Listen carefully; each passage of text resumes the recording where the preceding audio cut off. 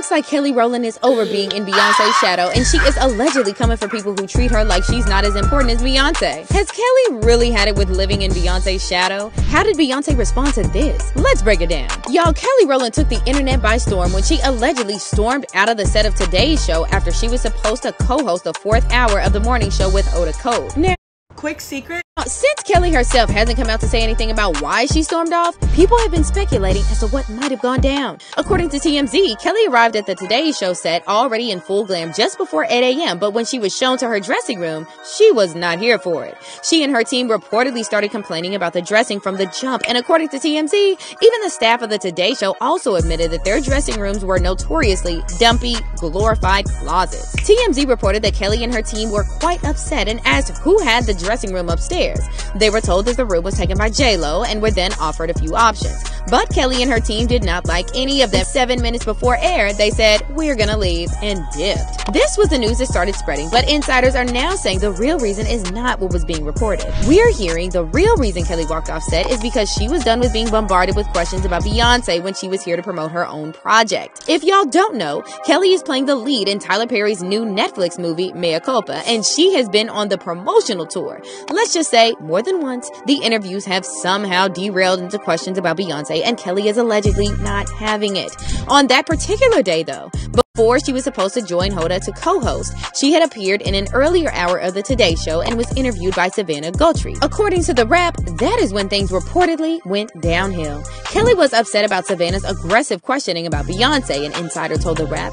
She and her team were not happy and felt disrespected. I'm sure y'all know that Beyonce has been taking the country music world by storm with her hit single, Texas Hold'em, so Savannah asked Kelly for a comment on the song. While Kelly answered saying she was proud of Beyonce, the fans couldn't help but notice she looked uncomfortable with the question. You guys literally grew up together.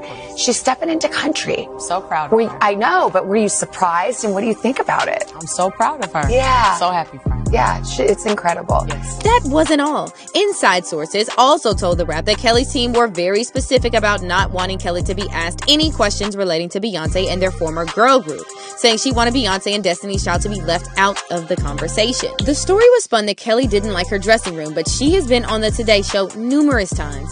She and her team know the dressing room setup. That would not come as a surprise at all, the insider concluded. Kelly Rowland storming off became a whole thing, and Rita Ora had to step in at the last minute to fill the empty co-host spot. But here's the thing. This is not the first time that Kelly has declined questions regarding Beyonce. In fact, during the promotional tour for Mea Culpa, Kelly shot down some questions about Beyonce on a radio show. According to Page 6, Kelly Rowland refused to answer any questions about her longtime bestie Beyonce's new music. This is the during an interview about her latest movie. Kelly appeared on The Big Tigger Morning Show with Jazzy McBee to promote her new Netflix film, Mea Culpa. But while Kelly was answering questions about the movie, it seemed like the radio host quickly wanted to slide a few questions about Beyonce's new music into the conversation, and Kelly did not waste time shutting it down. And then there's a rumor going around that Renaissance 3 may be either rock-based or a DC reunion. That is her business to talk about. Damn it, woman. They talked about several topics from Valentine's Day to Mea Culpa, but then the questions dived to Beyonce, and Kelly quickly told the host that those questions did not concern her, and that if he really wanted to know the answer to those questions, he should ask Beyonce herself. fellas, I'm like, okay, is this really going to happen? We still gotta ask every time we see either you. We never see really. Come on. No, but just ask them. I'm here talking about Mea Culpa on February 23rd, and that's what I'm most excited about right now. I think that Y'all know that when Destiny's Child was still active, Beyonce mostly sang lead and was always the one shining out of the three of them. Well, the fans speculated that it was because Destiny's Child was managed by Beyonce's dad, so he made sure his daughter shined the brightest.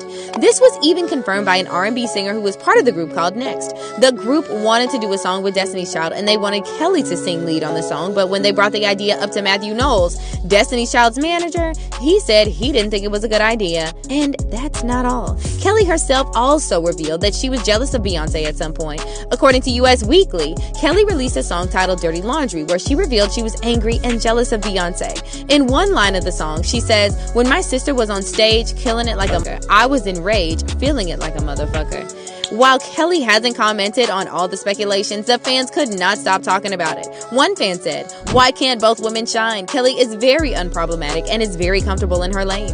Why look for trouble? I swear, we are our own problem in this world. Kelly is definitely no second fiddle to Beyonce. She's definitely a light that shines. That's why she's still relevant after over 20 years."